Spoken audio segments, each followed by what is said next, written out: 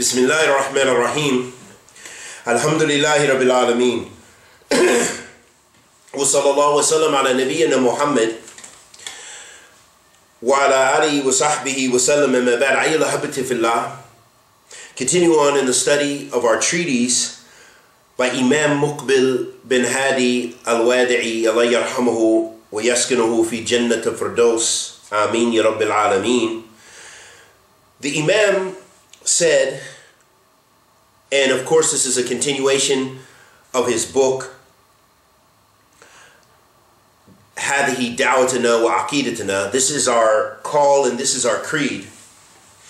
The Imam, we reached a portion of the treatise where the Imam said, لا نرى خروج على الحكام المسلمين مهما كانوا مسلمين ولا نرى الانقلابات سببا للإصلاح بل لإفساد المجتمع. The Imam said, Allah yarhamuhu, he said, and we do not see, we do not view, we do not hold this in our creed to rebel against the Muslim leaders as long as they remain Muslim. Nor do we see that rebellion or revolt or revolutions to be a means for rectification. Rather, we see it as ifsad for the society. We see it as something that is destructive or evil, or something that spoils the society. So here the Imam pointed out to something very, very important, and this is the Aqidah of Ahl Sunnah wal Jama'ah, and you'll find this in the early treatises, and we've mentioned this countless times. Go back to Sharh Sunnah li Imam Barbahari. Go back to who was a 4th century scholar, I believe, 3rd or 4th century. Actually, it would be in the 4th century. I think he died around 329 Hijri or something like this. Before him, Imam Ahmed, one of the 4 Imams, in his book, Asul Sunnah. Also, Asul Sunnah lil Al-Albani. And the many books, Al-Khalal, his book, great. These are great books of the Salaf, which mention tons and tons of narrations from the Salaf of this ummah regarding the tahrim, regarding the prohibition of rebelling against the Muslim authority, even if he's an oppressive leader. And this was the creed of Imam Muqbil, rahmatullah alayh. And this is, more importantly, the creed of the Salaf of this ummah. And it comes from Kitabillah wa Sunnatul Rasul sallallahu alayhi wa alihi wa sallam. And we've spoken extensively in our book, in our study of Sharh Sunnah, Imam Barbahari, and in Aqidat al-Wasatiyah, and many videos and sittings, as well as many of the Tulab al-Ilm and the ulama, and have, you can find it in a plethora of evidence and a plethora of material illustrating that this is prohibited in Islam, and that there is no other opinion with regards to this that is mu'tabar, that is considered. Because the vast majority, and rather later the Salaf reached consensus that the Imam, as long as he's a Muslim, then you cannot rebel against him, even if he was a wicked fajr. And go back to the books like Imam Tahawi, Aqidat Tahawiyah, and other books, and you'll find these issues explored extensively. And in regards to the statement of Imam Muqbil, so he said, the one who explained it, he said, Al-Khuruj al-Hukam baliyatun min bilaya التي ابتلى بها المسلمون من زمان قديم وأهل السنة بحمد لله لا يرون الخروج على الحكام المسلم لأن النبي صلى الله عليه وسلم يقول من أتاكم وأمركم جميع على رجل واحد يريد أن يشق عصاكم أو يفرق جماعتكم فاقتلوه. In the hadith of Raafidah radiallahu ta'ala anhu, who said that the Messenger of Allah sallallahu alayhi wasallam said, before that, so he said that that rebelling against the leader, the Muslim rulers, is a trial from the many types of trial and tribulations and fitna that the Muslims are tested with. And he said, and this is from the early times, meaning this fitna, because it began with the fitna of the Khawaarij and the Mu'tazila and other groups that took the same madhab of rebelling against oppressive leaders and oppressive Muslim leaders and other than them, whoever they felt was oppressive. So this fitna is something qadeem, it's something that was in the past, that the ulama of the Salaf, they had to deal with these individuals who called to rebelling against the Muslim authority. And he said, so this is an old test and trial for the Muslims. And look at now, this is one of the biggest fitnas that we have with a lot of the groups. Look at how many countries that we've seen that have been toppled the leaders. Tunisia was supposedly a peaceful the people began to demonstrate and protest, and the leader fled. So that was with minimal bloodshed in the beginning, but then it's still going on. They're trying to have supposed democratic elections, and there's still fitna, and they're afraid of the takfiris of blowing up the people who want to vote for their leaders. Likewise, Egypt is still unstable. They have a leader. They went through the democratic process, and they, which was supposed to validate things. And at the same time, Ikhwan Muslimin, they won the position. But those secularists weren't happy with that, and they overthrew Ikhwan Muslimin even. So Ikhwan Muslimin, they played the political game, and it backfired on them, as it always does. So it shows us a thing about the minhaj and the madhab, that really elections is not really the place for Ahl Sunnah to take place in. You're not going to get those reforms because they don't even honor. There's enough forces in the society, and the society is very splintered to where that doesn't tend to be successful. But getting on back to the main topic is about rebellion against authority. So even if the Muslim leader was a fasiq, a wicked sinner, or perhaps maybe he was even a disbeliever in some cases. Some cases they weren't even Muslim. But they still ruled over a Muslim society. They were still the president or the whatever, or the prime minister or the king or the whatever. They were part of a monarchy, whatever system that they had in place. The society was still a Muslim society, and the leader, whether they were Muslim or not, they could have been a wicked Muslim leader. They could have been someone who was not even a Muslim. The people rebelled, and those societies still feel the effects and still have no stability. Nor did any party, except for those people of fitna, gain anything. Because people live in fear, and they don't have any kind of stability in their society. So this is the ifsad, this is the wickedness that we're talking about that is a result of this. Look at Iraq. Iraq, we had a wicked fajr, Saddam Hussein, who was a disbeliever, as many of the ulama made takfir of him. But throwing this man out of power has opened up, and in the way which it was done, has opened up and been something that contributed to sectarian violence between the Shia and the Sunni populations there. The takfiris are there. The takfiris were there. The jihadi takfiri groups were there. Zarqawi and others. And they just blow up people in their shrines, blow up people in the souk, blow up people in the mosque. They don't care anywhere. The hospitals, it doesn't matter if it's the women's teachers college. They blow them up. So the fitna was unleashed by rebelling. At least during this wicked shaitan, his leadership, there was a type of stability. And perhaps some room for Ahl Sunnah to move and breathe. And likewise, we see what's the state in Yemen with the Houthiyyin movement, the ex-president, the people who want to separate in the south, and then you have Ahl Sunnah caught up in the middle, trying not to involve themselves in warfare and the shedding of blood of Muslims. And again, it has no stability for the society. How do you educate your children when you're worried about a car bomb?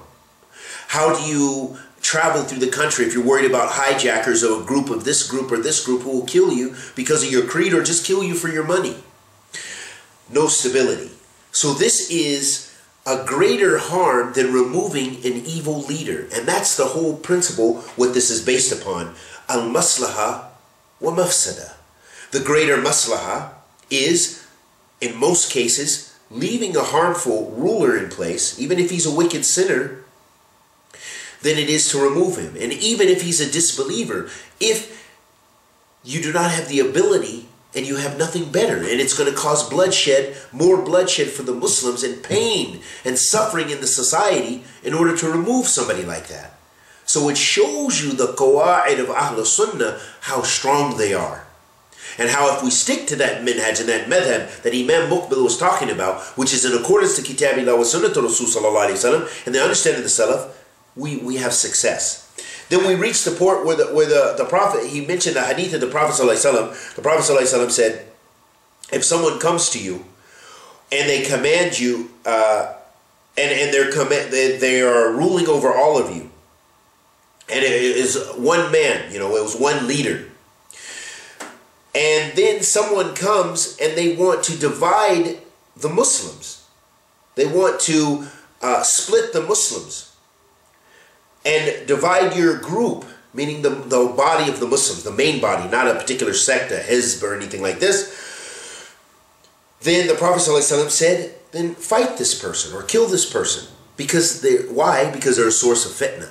They want to divide. You already have a Muslim leader, even if he's a wicked leader. Then you have another guy who's rebelling and coming to divide the Muslims. This person should be fought. Why? Because they're causing bloodshed and harm to the Muslims, the Muslim society, their property, their families, their wealth, their honor. Everything is trampled upon and destroyed. And then he mentioned another, the many hadiths, where a very famous hadith, the hadith of Ubadah ibn Samit, radiyallahu ta'ala anhu, where he said, Da'ana Nabiyyu sallallahu alayhi wa sallam. دعانا رسول الله صلى الله عليه وسلم فبايعناه فقال فيما أخذ علينا أن بايعنا على سمع وطاعة في منشتنا ومكرهنا وعسرنا ويسرنا وعثرة علينا وألا ننازع الأمر أهلي إلا أن تروا كفرا بواح عندكم من الله فيه برهان. In this hadith of the Prophet sallallahu alaihi wasallam, which is a very famous hadith, and this is a longer subject, and we're not going to make it long, but I'm going to end just to keep everything, the sitting brief as possible. This hadith of the Prophet sallallahu alaihi wasallam, the hadith of Ubadah ibn Samit radiyallahu ta'ala anhu, where he said, the Messenger of Allah sallallahu alaihi wasallam called us, and we gave him the bay'ah, we gave him the pledge, the oath of allegiance. And we gave him the bay'ah in those things which he had commanded us, and in order to hear and obey the authority in that which is difficult for us, and that which is easy, and that which we like, and that which we dislike. And that this is binding upon us, and that we should not take the affairs from those charged in authority, or those people who are ahlan for that. That we should be respectful of the authority. And then the Prophet ﷺ, he was asked about this in this hadith. It's a longer hadith, and the Prophet ﷺ responded by saying, "Illa an taro kufrin bawaha." Because they asked, should we rebel against this, if it's a wicked leader in one of the narrations? Should we rebel against him, Ya Rasulullah? Should we fight them? The Prophet ﷺ said no. unless you have open disbelief that is made apparent and clear from Allah that you have this proof. Meaning that this is open, unquestionable disbelief. The ulama are in agreement. The ulama qadimin, the Salaf, had an ijma' on these things. Not that something where there's a difference, because when you make takfir or something and it's regarding an issue that the ulama differ over, then you cannot make that a binding hukum upon the people to follow. Meaning that some say yes, some say no, that this is an act or this person is a disbeliever. Then you can't say, oh, if you don't make takfir and rebel against this person or whatever the situation is, you're no longer a believer. That is not the application of the statement of Shaykh al-Islam ibn Taymiyyah, rahimahullah ta'ala, where he said, "Man lam yukafir al-kafir fahuwa kafir." This is the statement that the takfiris use. So I want to make a tanbih of this, that many of the takfiris and extremists, they try to misuse the statement of Shaykh al-Islam ibn Taymiyyah, where he said, the one who does not consider a disbeliever to be a disbeliever, then he is a disbeliever. And this is, of course, one of the Nawaqid al-Islam that Imam Muhammad ibn al-Wahhab mentioned in his treatise as well. But that's why it's important for us to understand the meanings. Not just based on our desires or just taking the text and running with it. But you have to understand the details regarding that. How does that go in accordance with the Quran and the Sunnah and the understanding of the Salaf of this Ummah?